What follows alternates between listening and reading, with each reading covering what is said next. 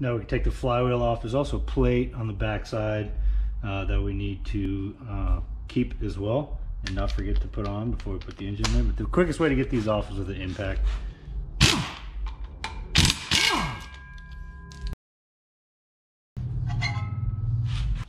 And since I got the impact fired up, I'm going to take the crank bolt off as well.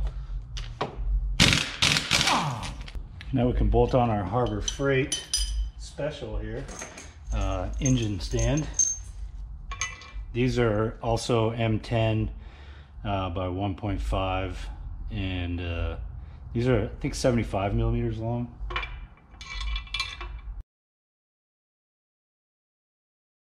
And now we can raise the engine up until it's high enough to slide the stand into it.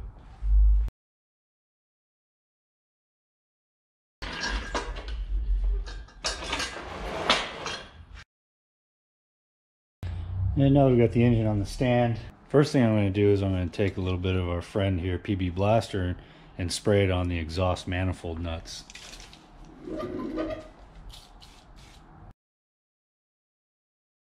Here's a look at that motor mount. That's pretty good. That's probably one of the worst ones I've ever seen. There's absolutely no rubber in between them. But you can see how they're made. If the rubber breaks, the engine's not going to flop out of there. Looks like this side's equally as impressive, although I think there's a little bit of rubber left on the inside of this one. I'm going to loosen the dipstick tube. Now we can take this valve cover off, take a look what's underneath there. Whenever you do anything like this, like when you bolt it down, it's a good idea to bolt it from the inside out. And when you take it apart, you unbolt it from the outside, work your way in.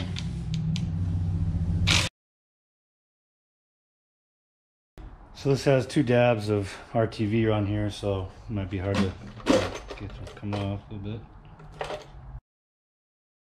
Whenever I take an engine apart, I like to kind of look and see if I see anything that was wrong with it. See any evidence of anything getting torn up, or shavings inside there. And this one doesn't look too bad. I'll do this valve cover. This side doesn't look too bad either. Notice that the Windsor blocks have individual caps that hold the cams on. Still PI head, but no girdle. There's usually girdles across here. So to get the crank pulley off, you usually need a puller thing like this. This also works for steering wheels. If you don't have one, you can usually rent them from AutoZone or any of them parts stores. And I got a bunch of different bolts in here that I've used to pull other crank pulleys off, and so you just got to find 3 bolts that thread into there. I'll take our bolt out. Make sure you take the washer with it. That washer can sometimes stay in there, because if it's been out before, there's probably been RTV in there to hold it in, so make sure you get the washer out. And that one feels like it, so I just need to get a couple more like it. And so I got 3 bolts here, and the way this goes on is you're going to line these holes up, the slots with the 3 holes in the center. And if your bolts aren't this long, then that's fine. It doesn't need to be out this long.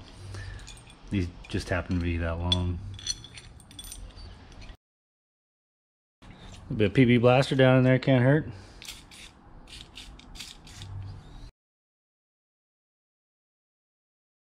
Once you got a few turns of all the bolts in there evenly, now you can start screwing this down. And what this does, this is screwing in, hitting the crank, and then pulling back on this portion. Let me get a wrench. And so now as I tighten this, the crank pulley will start to come off.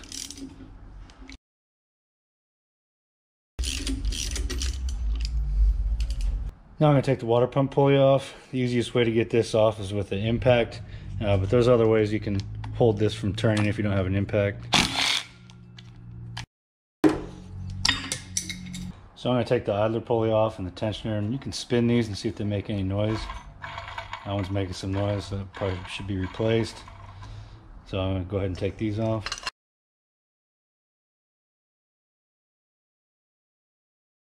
Now we can go around and undo the timing chain cover bolts, and these ones up here are going to have studs on them. Those are 18s, the rest are going to be 13s. That one looks like 18s down there as well. And then don't forget there's 4 oil pan bolts that go up into the cover.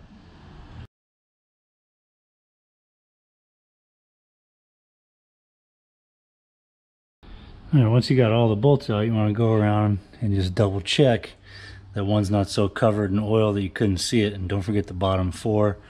I also like to unbolt or loosen up a couple of the oil pan on the way back. That way the oil pan will sag down a little bit when we go to pry this thing off. All right, let's see if I can get it by hand. So there's RTV up here where the valve cover is. There's RTV here, RTV, RTV, or there should be. So it may not just come right off of there. Might need to use a little pry bar or a screwdriver if you got one. Be gentle with it though. It shouldn't take very much pressure.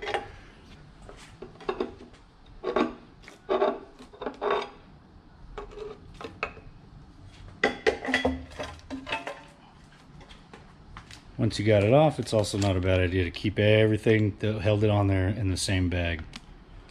Okay, so now we can see inside here, and I don't see anything that looks way out of place or anything. A lot of times these will be worn through or have lots of play on them. But the plastics, I mean, the plastics look old, but a little loose. And take the crank reluctor wheel off of here. There's 2 different styles of these. This is the thicker one. There's a stamped steel one that comes on the 1-piece. This must have a 2-piece. But there's 2 different ones. They're not interchangeable depending on what gear set you got on there, so we don't want to lose this. All right, now I'm going to unbolt the pan, and when you do this, it's a good idea to keep the engine upright. So if something did happen and there's shavings and stuff like that inside the pan, that they don't fall up inside the engine. So I like to take the oil pan off with the engine in the upright position.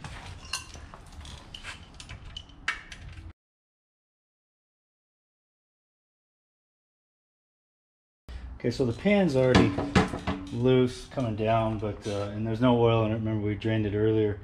But I like to leave two bolts in there so that they're just barely hanging in there. So I undo those last and then lower it down. I don't think there's going to be much in here. Else we would have seen it when it drained out, but set it up to drain everything out of there. We can watch for any.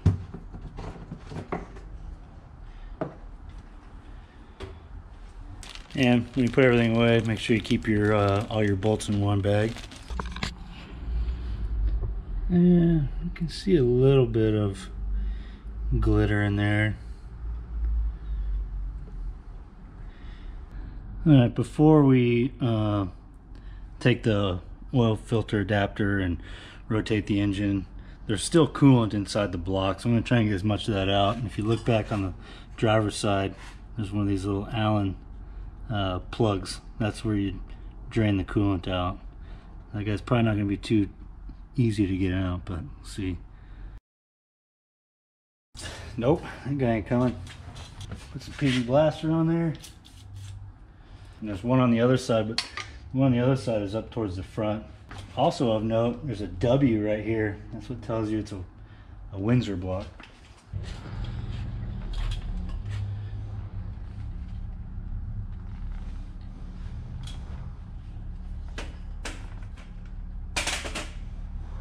Okay, the one on this side is back behind the motor mount, so I'm going to go ahead and take that off. Yeah, you can see the plug there. Yeah, back over on the driver's side, while we're waiting to see if PB Blaster will do its job on the drain plug there, I'll go ahead and take this oil filter off. Alright, I know we didn't give it much time. Let's see if that PB Blaster did anything. And the other thing we take off that we need to keep and go on the other engine is going to be the oil filter adapter, so we'll take that off. Yeah, that doesn't look good.